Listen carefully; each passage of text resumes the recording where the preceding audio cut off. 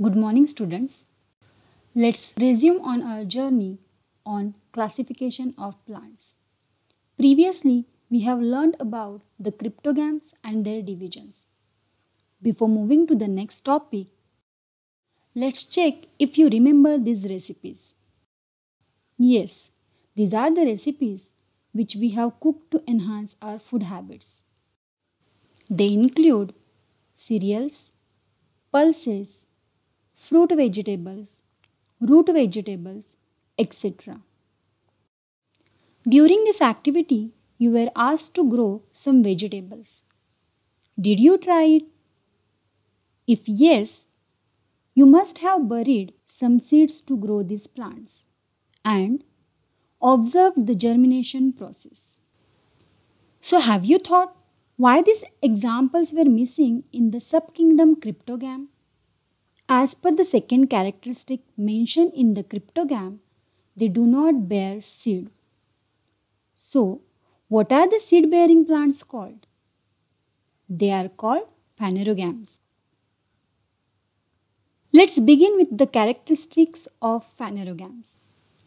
The phanerogams word is derived from two Greek words, that is, phanero means visible and gams means reproductive organs. These plants have well differentiated body structure like root, stem, leaves, etc. Phanerogams are multicellular, eukaryotic, and phototrophic plants which prepare their own food with the help of photosynthesis process. These plants bear colorful flowers and also have complete vascular system to carry water and food. They are called terrestrial plants as they are found on the land. We know that the phanerogams plants means the plants with the seeds, but the seeds may or may not be covered in the fruit. Depending upon whether seeds are enclosed in a fruit or not, phanerogams are classified into gymnosperms and angiosperms. Gymnosperms. Gymnosperms comes from two Greek words. Gymnos means naked and sperms means seeds. That is, naked seeds. These are primitive seed plants which are mostly evergreen, perennial and woody. The seeds of gymnosperms are developed on the surface of scales and leaves which often grow to form cone or stalk shape. All gymnosperms have two types of cone, male and female. Their stems are without branches. Leaves form a crown. They have taproot system. Examples of gymnosperms are cycas, devdar, thuja, etc. The second division of phanerogams is angiosperms. Like gymnosperms, angiosperm is also the combination of two Greek words, that is, angios means cover and sperms means seeds. The seeds of the angiosperms are found in flower, which further help in reproduction. These make up the majority of plants on the earth. The seeds develop inside the plant organ and form fruit. Hence, they are also known as flowering plants.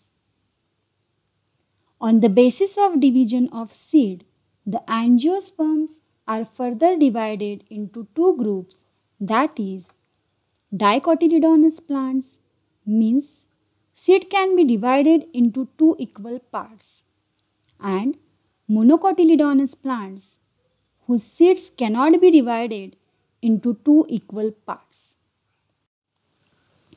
Let's learn more characteristics of dicotyledonous plants and monocotyledonous plants. The seeds of dicotyledonous plants have two cotyledons. The seeds of monocotyledonous plants have single cotyledon. Dicotyledonous plants have taproot system. Monocotyledonous plants have fibrous root system. The stem of dicotyledonous plants are strong and hard. The stem of monocotyledonous plants are hollow, false, and disc-like. The leaf venation of dicotyledonous plants is reticulate. The leaf venation of monocotyledonous plants is parallel. The petals of dicotyledonous flowers are in multiples of 4 or 5. The petals of monocotyledonous flowers are in multiples of 3. Examples of dicotyledonous plants are grapes, sunflower, tomatoes, etc. Examples of monocotyledonous plants are bananas, sugarcane, lilies, etc. With this point, we have come to the end of this chapter. We have learned the following points. Kingdom Plantae is divided into two subkingdoms, that is, cryptogams and phanerogams. The cryptogams are further divided into three divisions: Thallophyta, Bryophyta, and Pteridophyta. Phanerogams are divided into two divisions: Gymnosperms and Angiosperms. Angiosperms are divided into two groups: Dicotyledon and Monocotyledon. Thank you, students. See you soon with a new topic.